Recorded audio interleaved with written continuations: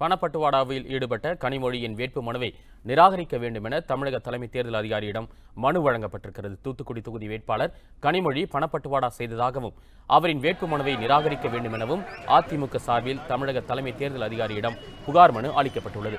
பிரச்சாரத்தின் போது கனிமொழி ஏராளமான வாக்காளர்களுக்கு 500 ரூபாய் கொடுத்ததாகவும் ஆரத்தி எடுப்பவர்களின் தட்டில் ரூபாய் நோட்டுகளை போட்டதாகவும் அதில் குறிப்பிடப்பட்டுள்ளது.